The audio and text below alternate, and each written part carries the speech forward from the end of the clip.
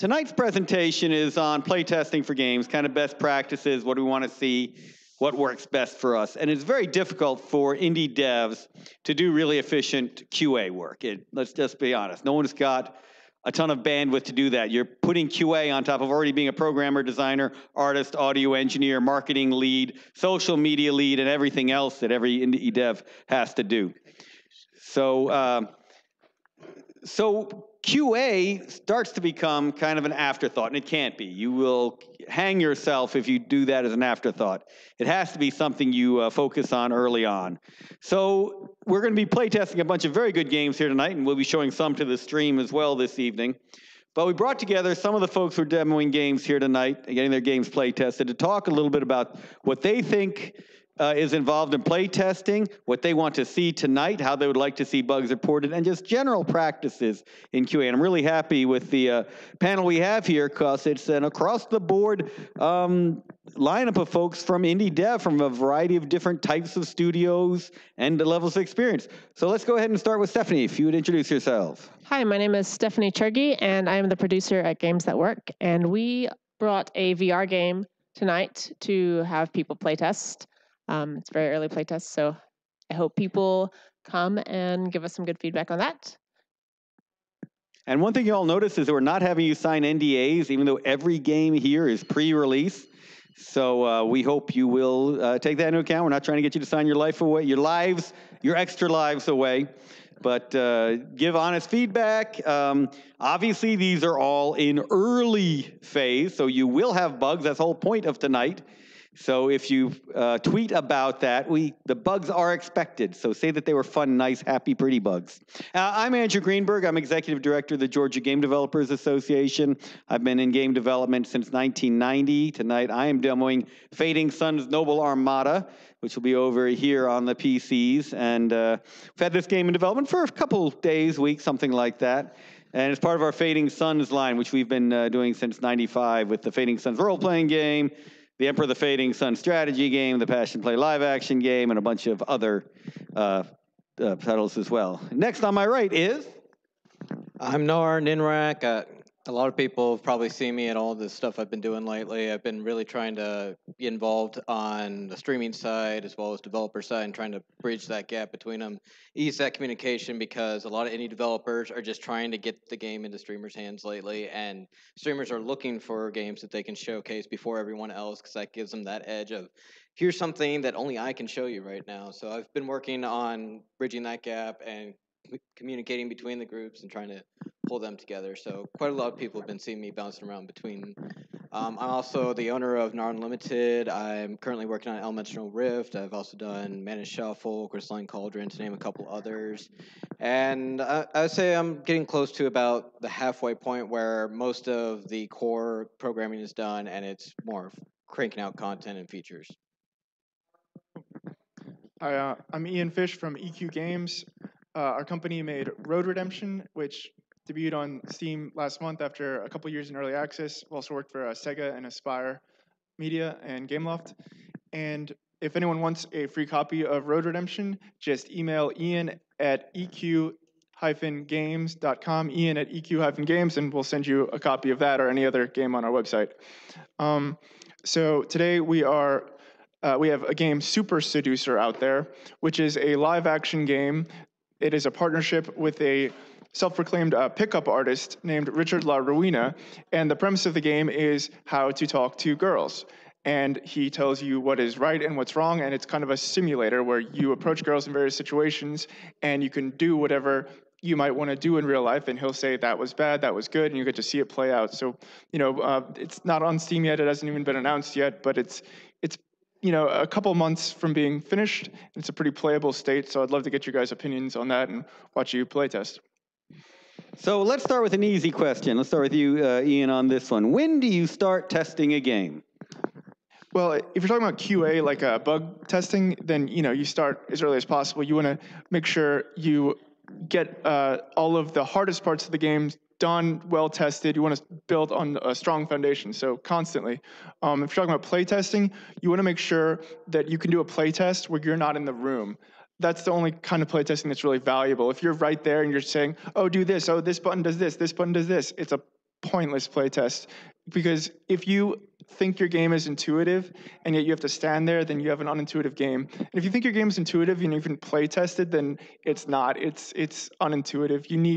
You'd be amazed at all the stuff that you take for granted, that when you watch a new player, they just don't understand. They don't know what button does what the different icons mean, all of that. So we play test when the game is at a state where we can turn on a video camera or turn on Bandicam, walk out of the room, come back an hour later, and then watch the footage. That's when we'll start playtesting. And Nora, you want to take that one too? I think. For me, I kind of went with a different approach. I went for MomoCon 2014. It's just weeks before it was actually showcased or playable. I decided to submit for it and just do like a big open. Whoever's at MomoCon can come up and play it, and that has changed the game drastically in so many ways. And even if I kind of need to stand there to kind of keep an eye on things, I could still make sure people could figure out what the controllers were and see how people were reacting, seeing their feedback, and it has changed the game already into a very different direction, one that's giving more depth to the universe, giving me better understanding, and with all the shows I've been involved with throughout just this year alone, it has been moving just rocketing in the right direction and growing so much more based on every single feedback I'm hearing from each of these shows. So I would say as soon as a playable build is when I started. I wouldn't quite say I was able to just walk away from the room, but that helped me take such an early position and change completely into a different direction. Yeah, so it's been interesting seeing the answer to this question change over time. So when I started developing games, we were working with a publisher, so we would test internally. So we do our early milestones. We'd have to test each milestone to make sure it was complete before we send it to the publisher. We'd get to alpha, which means feature complete, but a lot of stuff missing. All the big stuff is working. We get to that, we test it internally. We get to beta, the stage where we think it's all good, and we know it's not, and then the playtesters are going to find that all out. And then we send it to the publishers, and they do their playtest, and it keeps going on. That slowly changed, but by the time it got to the general public, the buyers, we expected to maybe do one patch and not have to do anything else to it again. The idea of this early access was really unattainable at that point. And it's been interesting seeing that change, where more and more companies are getting the game out to people's hands sooner and sooner. And the weird backlash was that companies are suddenly afraid, oh no, we put it in people's hands, they're complaining about stuff we know will change later. This is going to color people's opinions of the game forever and ever and going to destroy our sales. And this became kind of a dominant mindset for a little while. And now I love to see where we are now, which is the idea that you put it in people's hands, start getting that feedback, let them talk about it, and then you reveal that next level of polish, and people say, oh, this has been fixed. They're really serious about it, and just keep moving and moving along with that. So the correct answer, of course, to testing is you always test your own stuff, but the other thing, just like Ian said, is nobody can test their own stuff effectively. So I love the idea now where you get it out as early as possible, show that polish, show that developer dedication, and move it along until you're finally ready to really sell it. So I also like to test as early as possible. And when I say early as possible, I like to test, or I should say we like to test concepts before we spend a lot of time developing those concepts. So if we can create basically a playtest build of just the very simple concept, the very simple mechanic. And we've even had times where we've intentionally stood there and answered people's questions about how to navigate the interface because we weren't testing the interface. We were testing a more core design of the game before we were even implementing the interface. So yeah, when I say I like to test as early as possible, like really testing the mechanics before you spend a lot of time building them. And whether you have a digital game testing them, or you're testing them with pen and paper, or some other way that you can create this very simple prototype without spending a lot of time building the game, that will prevent you from wasting a lot of time going down a direction that may not have been a good direction before you were even ready to find out about bugs, just finding out about whether or not those concepts are fun to play. So that's when I like to start testing. I love that idea. Dove, tweet that out. Games that work. We test games before they exist. I think that's a great, that's probably the best answer I've heard to that question ever. So I'd love to continue with you, Stephanie, because you guys do testing for a variety of different reasons and a variety of different stages. So already talked about concept testing, prototyping, testing out the mechanics. I know you use user testing, feasibility testing. Oh, the good old days of having to make sure computers would actually work with the things that we tested, run it under million different machine combinations. So can you talk about some of the different types of tests that you do? So let me think. So one that came to mind in my last question was we had a project with a client, and I said that the interface wasn't even ready yet. But this was a digital test that we had, and I basically acted as a dungeon master, even though it wasn't a dungeon-based game, while Jesse took notes for me. And so we would sit a single person in front of the computer, and we would let them try to figure it out, what they were supposed to do, just like the goal of the level. And whenever they got stuck, I would start dropping hints. And that let us know what information they needed. So we weren't expecting them to have all the information at that point. We were trying to find out what information do they not have to get through this level. One of the really valuable things that came from doing that is we found out our levels were way too complicated. And we started out with 5 levels, and we ended up breaking those 5 levels into 2 to 5 sub-levels. And that was one of the really huge benefits we got from that. And because we went in with a design that was very modular, we were able to change the level and present it to them in a different way so that they could see the problem that they had to solve differently. And so that was just having a modular test was really valuable to us. We've also done a lot of, not as much recently, but in the past we've done a lot of paper and pencil board games and card games that have then later developed into digital games. And with a lot of those were for schools, for a business school in Austin. And the client knew the subject matter that he wanted to teach, and he knew the concepts he wanted to teach. And we were the game developers. We didn't know the business education side. That's true of most game developers. Yeah. So he knew exactly what he wanted to teach, and we were trying to build a game to teach it. And because we had this simple board game prototype, he was able to play it before we spent any time coding it. And because he was able to play it, he was able to give us feedback on the fact that it wasn't exactly teaching the concepts he was intending, and we were able to work with him to change the game. And at first we didn't even understand what it wasn't communicating or what it was he wanted to teach that we weren't teaching, because we didn't understand the business concepts. But after working with him, we ended up creating a much stronger game. And if we had already spent a lot of time coding that, it would have been much harder to go back and redo that work. Excellent. And NR, I know you're doing something I like to do, which is live streaming play tests, and that's a whole new area. So talk about that. I've done a little bit about it. In fact, one of the most popular non-VOD video on my channel has been a glitch where Crispy B's Snow Rush was not quite reading in the velocity it was supposed to, so it would suddenly shoot off, bounce all over the place, and because this was causing him to hit himself, it was bouncing in all sorts of crazy directions, and it was just a really funny clip of just watching a little pig turn into a snowball and bounce himself all over it, like a very, very fast pace of ping pong. So sometimes just showing what happens when some of these codes happen creates great moments that the channel becomes known for, and it shows how these things aren't just as simple as, oh, you want 2-player? Okay, here's a little plugin, done. There's so many other details and so many other layers going on that build up to make it as seamless as possible. And when we're doing our job right, we make it look very easy, but the better we do, the easier it makes, and it really pays off in that last regard. And Ian, tonight you're primarily looking to watch the user experience and how easily they get into the game. Can you talk about what you're actually going to be watching for without cluing them into what they shouldn't be showing off?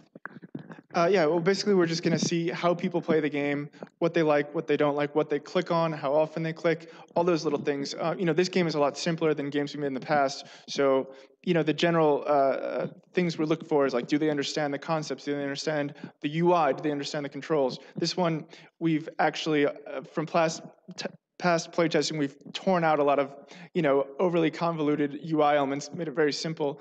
So really, we're just testing to see how long the people play it. Do they seem like they're enjoying themselves? Are they clicking on all the different options? And then, talking to them after. And also getting their opinion on the political aspects of the game, which obviously there are, because it's about picking up girls. So we want to get some reactions to that as well. So you talked about a very important thing, checking where people are clicking, where they're watching. Now, at a big company, this is all automated. All these metrics are collected. Nobody has to just stand over someone's shoulder. You've got this whole spreadsheet at the end of the day, and you can tell everything that the tester or user did. I don't have those tools at my disposal. I don't think you do. So yeah, I don't think I've ever seen a game company have like an organized either QA or playtesting process. You don't have like heat maps like you'll have at like Google or Facebook. It's a lot more just watching people play. If like with video game companies, it's like if they're even doing that, if they're even recording the playtesting and not being there hunched over the guy's shoulder, that to me is like, all right, best practices. That's what you want to see.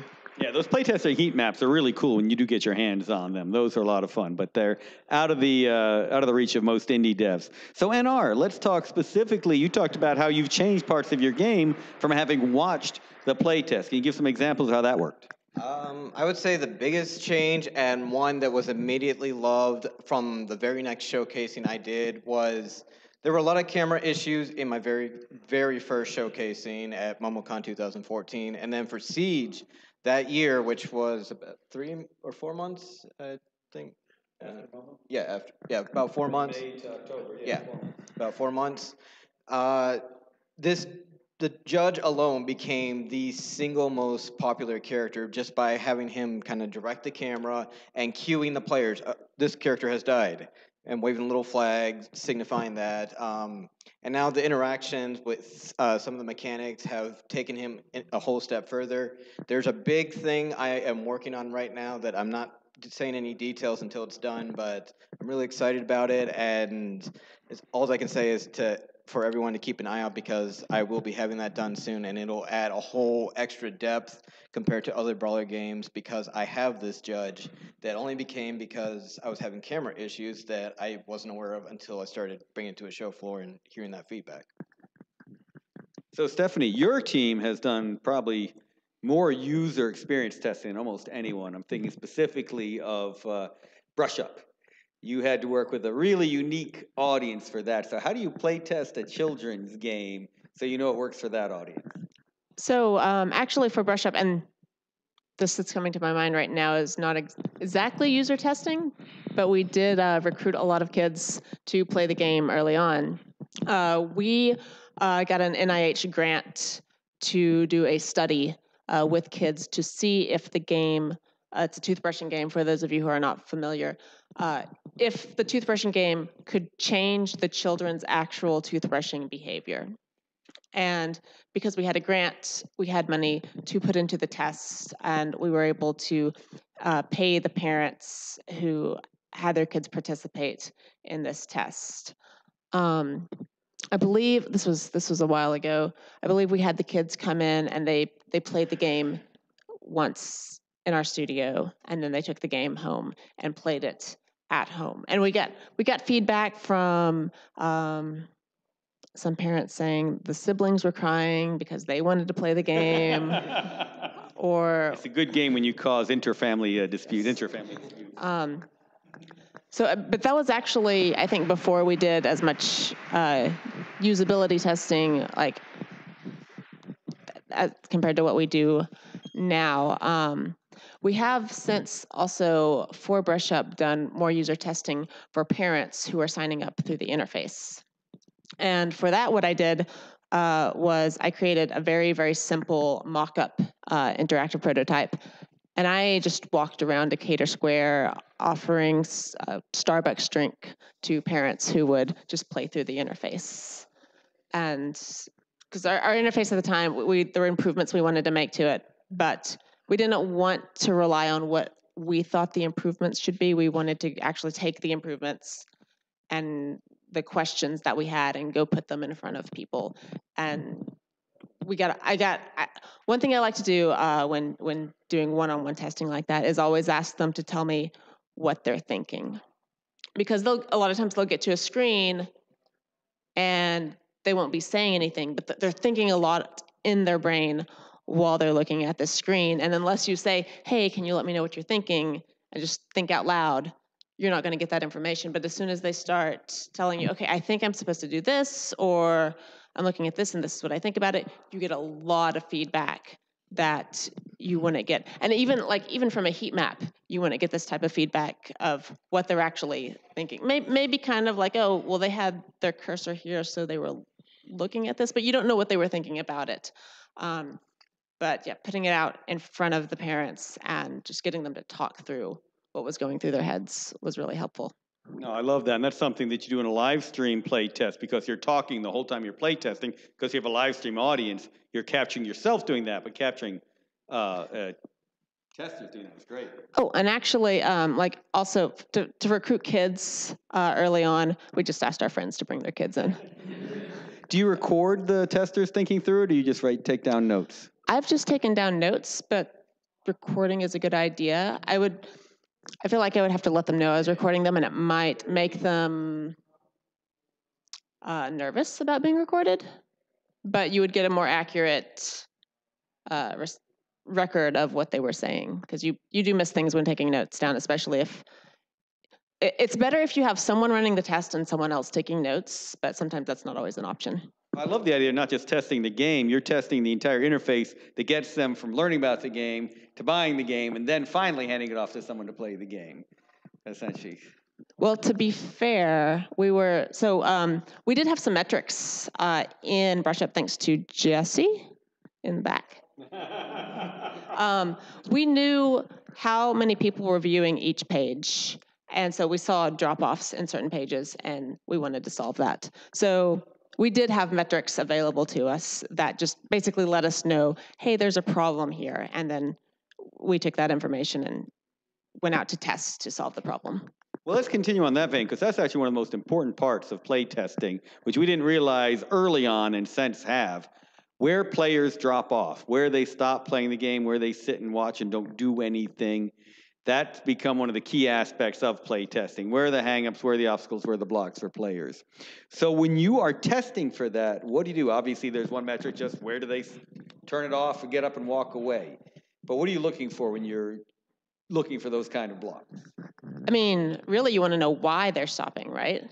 So in our case, we made some inferences looking at the pages where they were dropping off. We made some initial inferences and then tried to solve those. But then in addition to that, we can only make so many assumptions, and some of those are going to be wrong.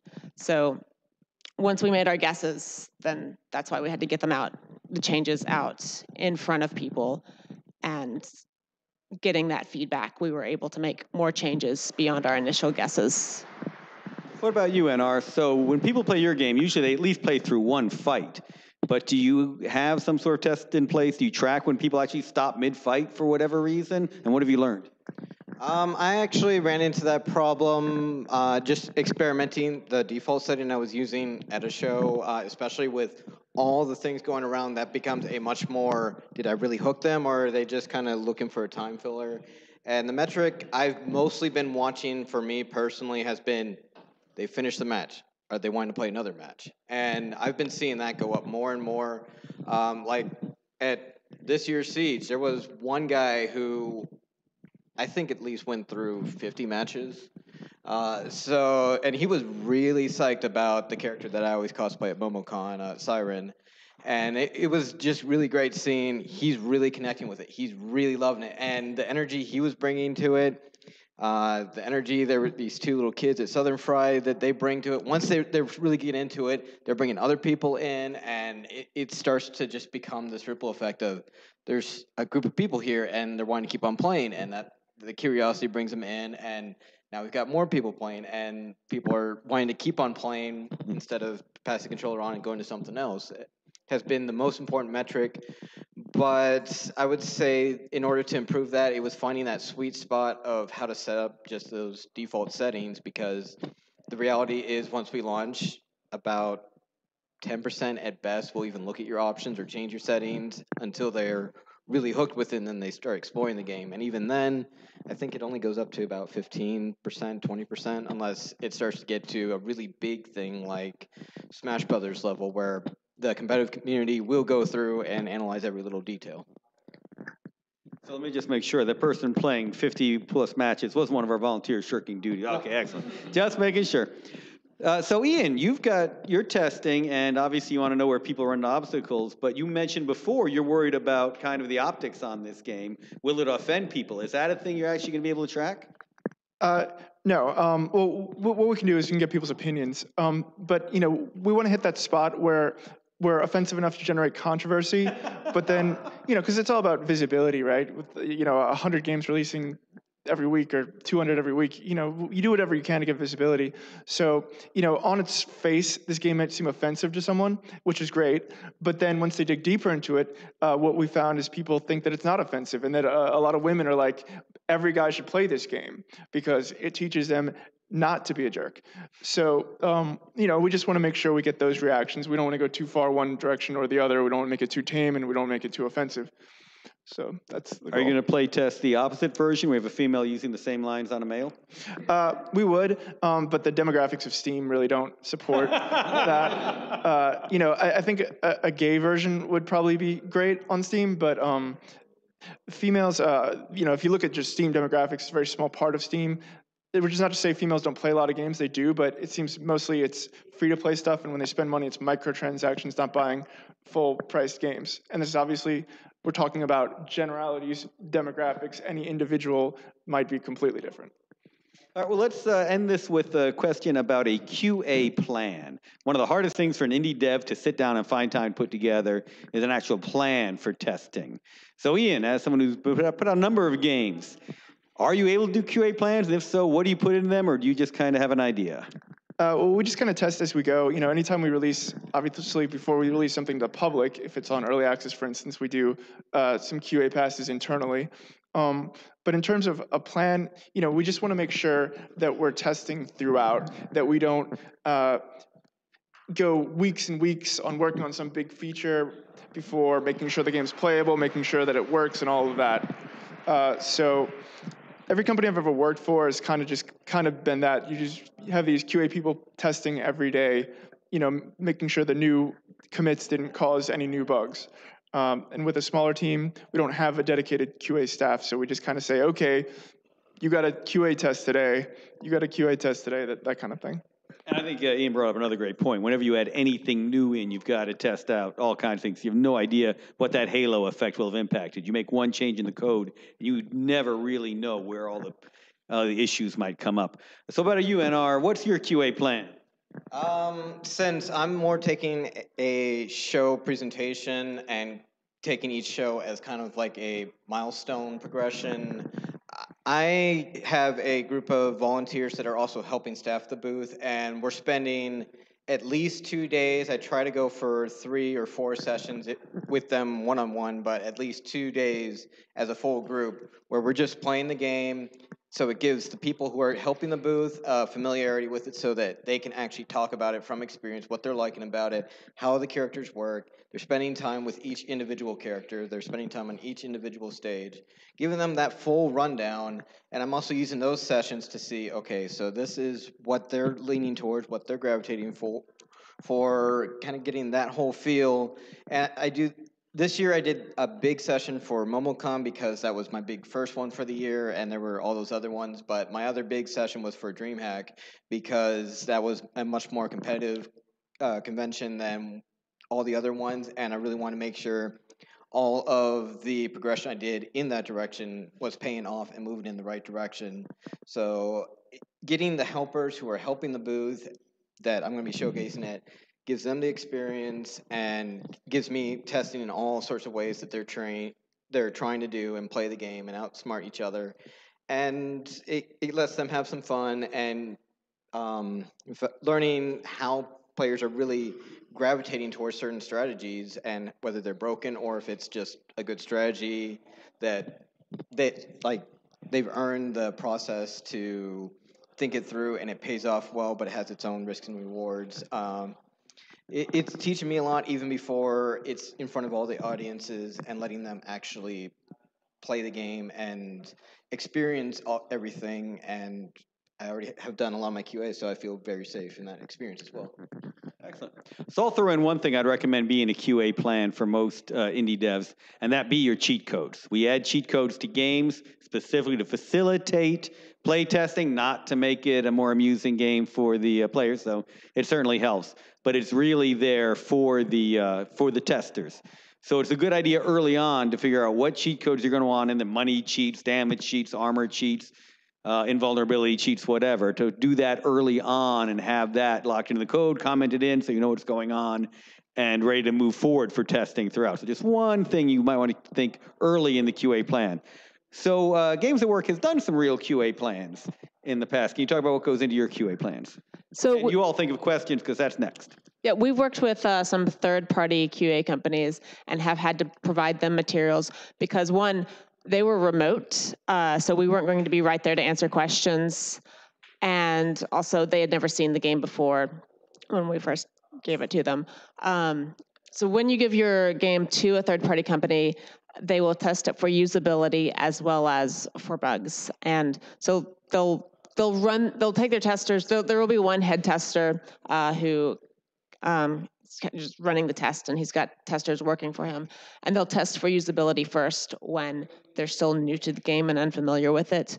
But we provide to the head tester, we provide the cheat code so they can jump to any level. We provide walkthroughs so they know what is expected behavior in every level and like what the paths are. So especially for Enemy of Reason, we had to provide a lot of documentation to the testers so that when they were playing through, if they ran into something, they would know what their options were to traverse that narrative, or if they were supposed to be able to get out of it and they were actually stuck, and how to start the level over.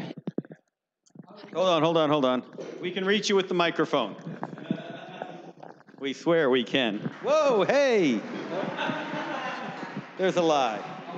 You can walk up here, Michael. Hey, look at that. I'm coming your way still. I'm just doing this to get back to the pizza. Yeah, you said that you sent, like, what you guys expected, you know, like what the expected results would you sent that beforehand? Yeah, we sent the testing company, like, what we expected to happen. Yeah. For the QA lead. Yeah, so the testers wouldn't know what was supposed to happen. Okay, all right, yeah, and that's what I was. But the QA lead would have that, would need that. So the QA lead, so that they could say, hey, I found this bug, and the QA lead could look at the notes that we sent. And so within their team, they could figure out if that was supposed to happen or if it seemed weird, and could report it to us how they saw fit. And I've actually done something similar. So something I've done for myself when early in design, like they write the concept, do the concept testing, I would actually write a narrative of what the player is doing from the moment they start the game till they're getting into the play, of what they're doing, what they're pressing, what they're doing, what I want them to be experiencing before I design the game. So I've got a sense if what I've been putting together is actually fun. And then I can send something like that to the test team to ensure that what I have envisioned is actually something that they're experiencing. Is that like a prose form of user flow? Prose, because you can tell I came out of the writing side of it. Yeah, I think I'm the only person I know who does this. Dev does that. Oh, okay. Wow, darn, so much for my uniqueness. But I found that to be very helpful for just showing, again, QA leads, the publishing testers, what I had in mind. And if it's not meeting that, that's really good feedback. But I don't know that we've ever used it in QA, so. All right. It is great. I love it for design. Is this going to be fun? I thought, all right, I'm tired of writing this. It's not going to be fun for people to play either. Let me do something else. All right, so questions. We have questions from Mixer. Do we have questions from the audience? And obviously, the cord will reach. Or Dove, do you have a comment on the... hold on. We can reach you. We've proven that now. The prose is also pretty useful for pitching. I've actually always used it after we've gotten that first payment. So that's interesting. I've got to do that too. Yeah, because that is something that the people who are funding can understand better than your design doc a lot of the time. And they're not going to read through a design doc, but well-written prose they will read through. All right, do we have any questions coming on from the mixers? Excellent. All right, yes. Ron Williams, and probably one of our other most experienced people with the QA side of things. So when you were first getting your feet wet with testing, user testing, and all that stuff, what were one of those things that you did that was like, looking back on it, a facepalm kind of moment, something that you wouldn't do anymore? Stupidest moments in testing from anybody? Trying to remember.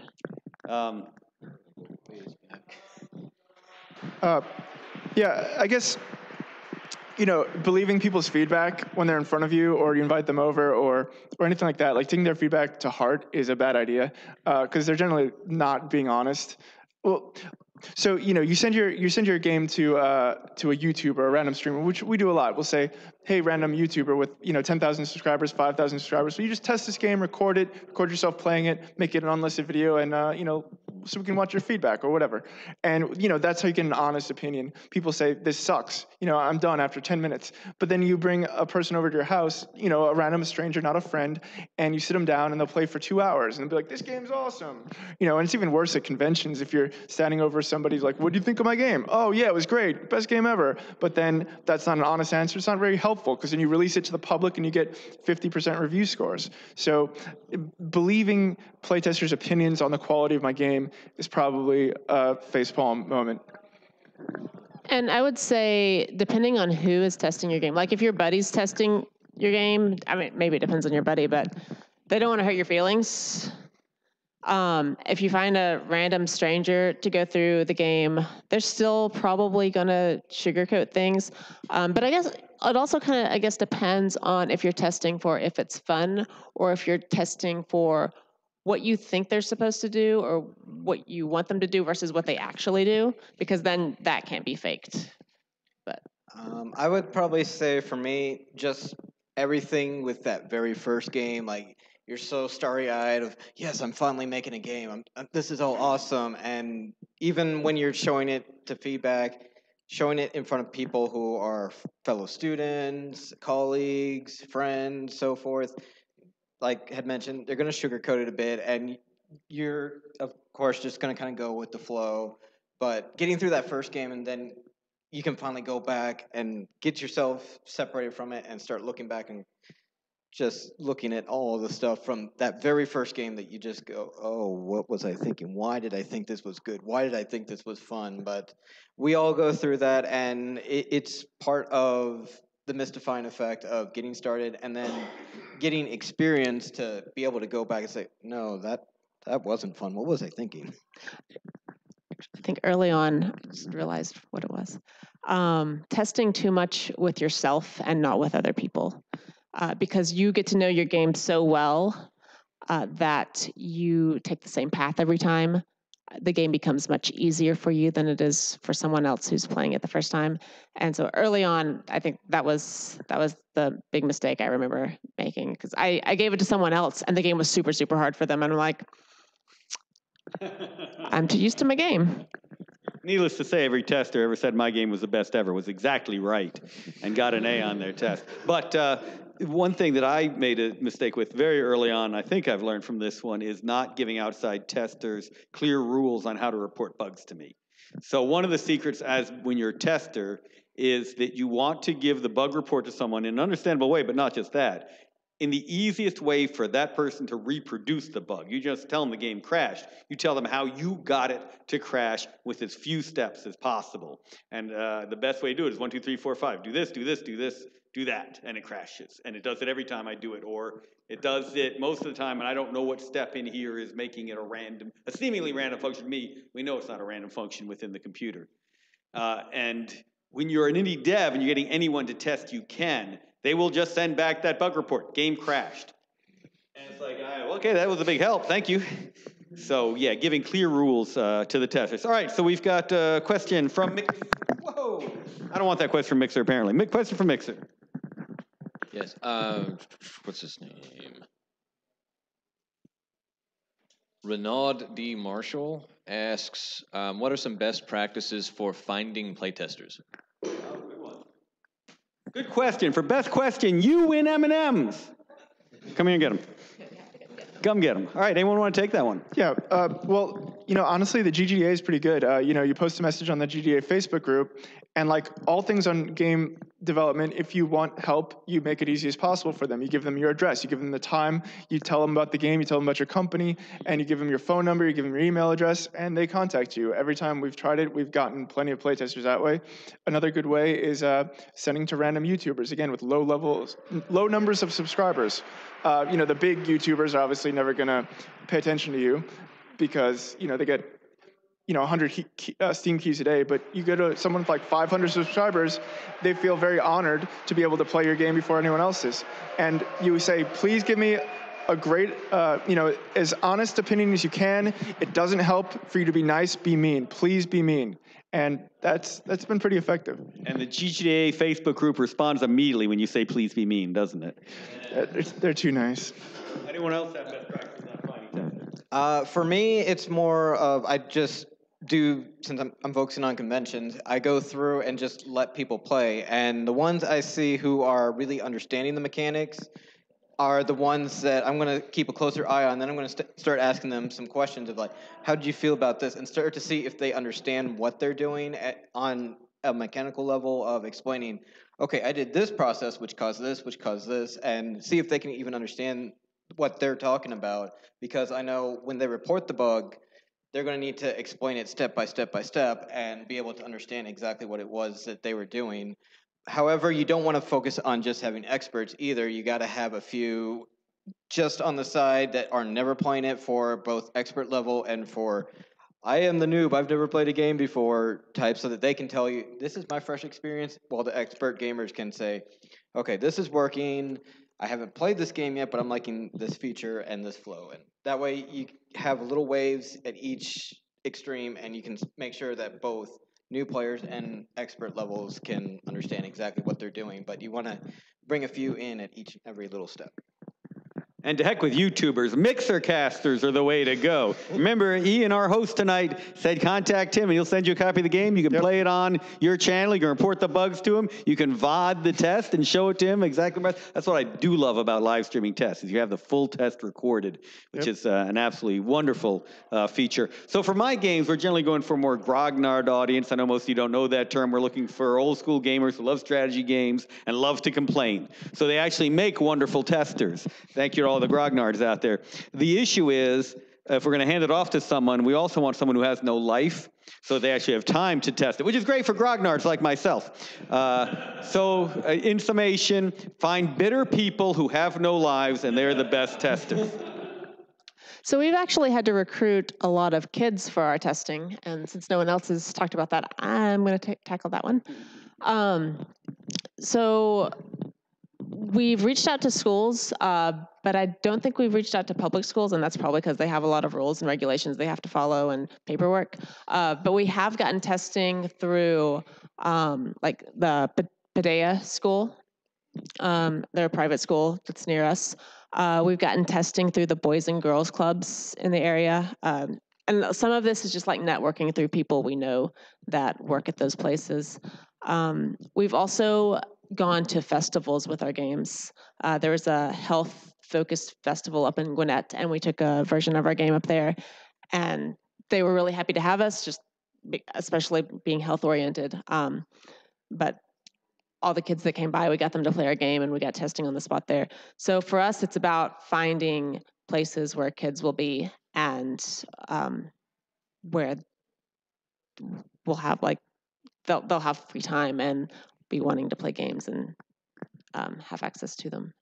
And might there be a student group here that would be a good source for testers?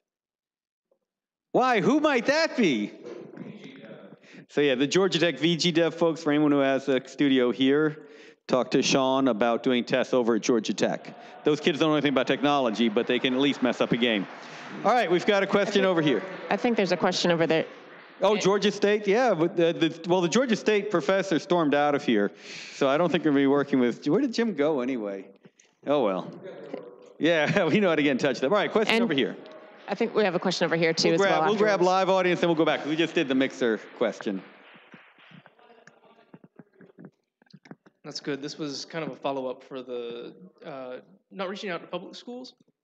I was curious if you partnered with any colleges with their education department to try and reach out to public schools. Sorry, what was the question? So college education programs usually have access to K through 12. We have not, and that's a good idea, and I would like to write it down. Dove, Secretary Dove, get to work. So take notes for me, Dove, please. Thank you. All right, mixer question. Two quick things. First of all, thank you, Luftmacht, for tipping us $10. And then Brian Miller asks, is that fat mill? Do you survey your new playtesters before and or after playing your games? Any kind of surveys, before or after surveys? We have done surveys. They're okay. It depends on what kind of information you're trying to find. I love being able to talk to playtesters in person, but it's not always possible. But we have done surveys for like testing a large number of people through either Mechanical Turk or when our clients have just provided a lot of people available to test.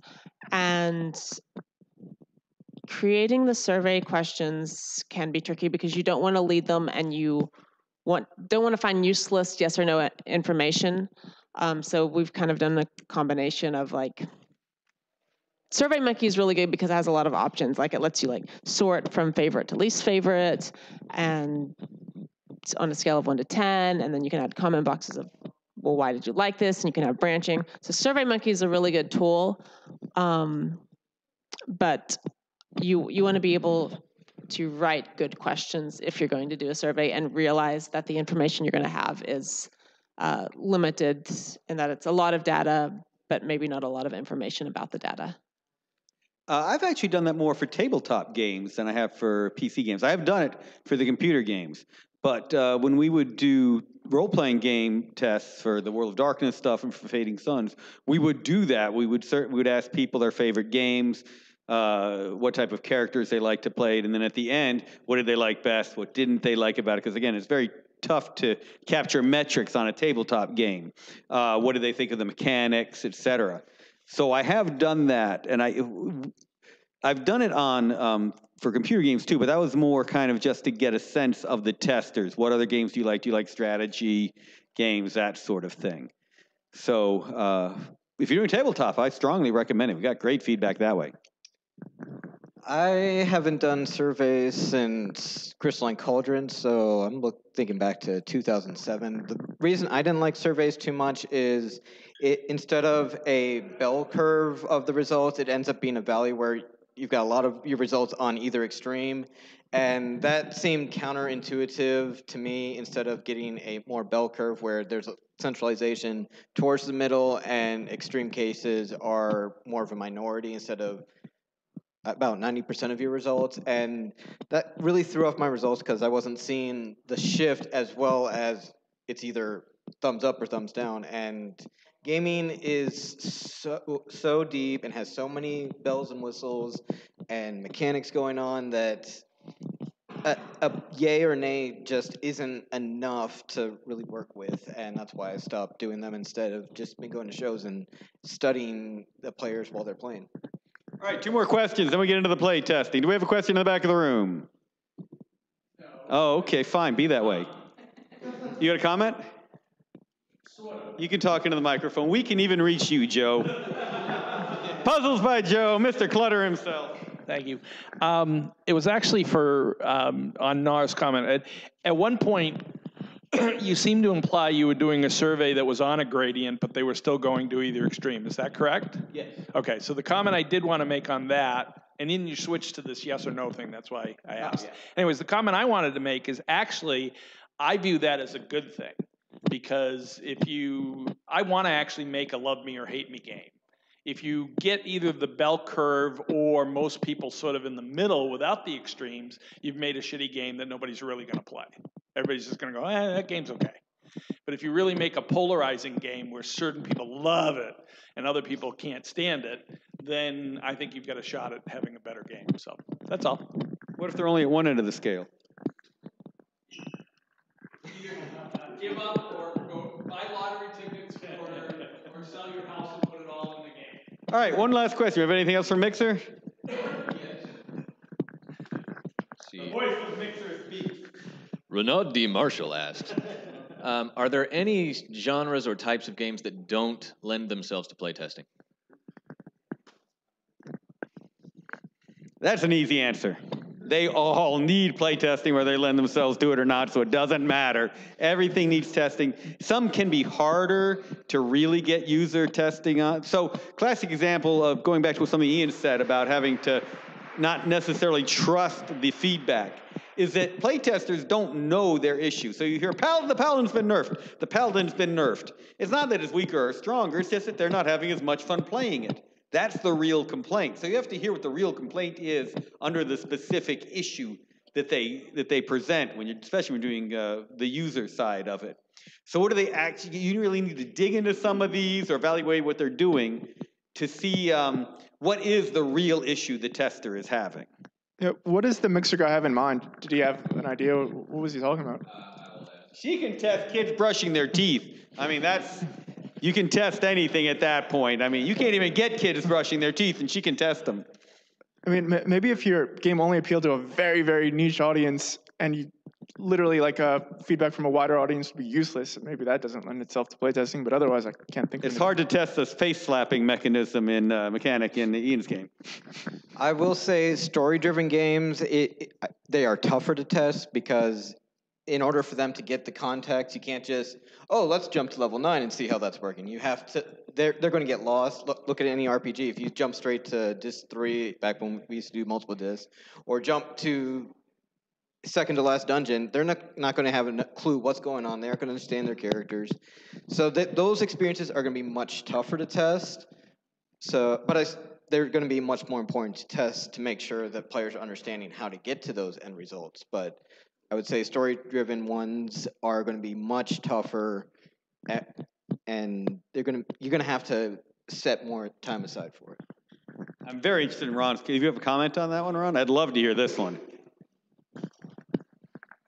Just understanding what it is that you're trying to test also makes a big difference. I mean, Be the voice of IGDA. Be on the actually in the stream. The voice of the International Game Development Association Atlanta, Ron Williams. So yeah, just understanding what it is that you're trying to test also makes a big difference, right? There's a difference between, the fun factor versus usability versus replayability and all these other different things that you can take into account. So if you're really taking the time to understand upfront, set specific goals and outcomes of what it is that you're trying to get out of that playtest, it makes it a lot easier to try to structure your plan for testing around what it is that you do. One of the things that I've experienced is going into a test just to get people to play it and get any kind of feedback aimlessly, it kind of null and voids the entire thing. You want to have some kind of specific, like you were saying earlier, have some kind of specific outcome in mind of what you're expecting to happen, and then see how close or how far you deviate from that expected outcome. Yeah, that's great. Great input. Okay, thanks to everybody for the questions. We are going to keep the stream going as we start testing out games. We got one last thing. I'm going to keep you all here so we can applaud, folks. Gotta go put meter in my car. We have 3 of our Siege winners here. And I wanted to recognize them here. Yes, you have checks. I'm going to give you the checks later. But I'm going to get you to come up and say hi on stream. So first, at Siege, we give out a number of awards for indie games. They're the Sylvie Awards we have. We have a nice silver. Do we actually give out a trophy this time, Joe? No. Not even certificates. All right. So at our December 12th holiday party, we will have the Sylvie Awards to actually give to you. Half the recipients are here. Half the recipients, the right half or the left half of them. All right, so first of all, we'll get you up on camera just to recognize you. Winning in art was Aether's Child. So who from Aether's Child wants to come up here and be recognized? And while he's wandering on up here, yay! Sure. I don't think I'm on. I don't see my on. Hello? Yeah, just stand. That's the stream, so be somewhere that they can see you on camera. So right, there's your mark.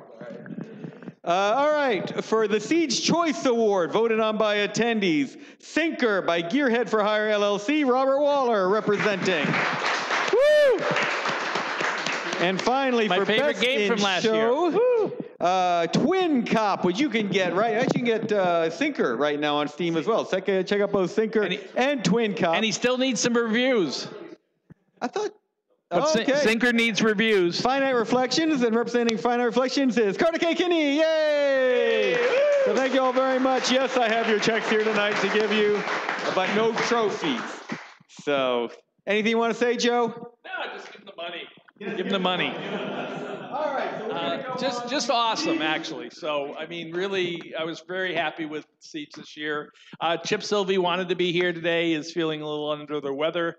So he couldn't make it.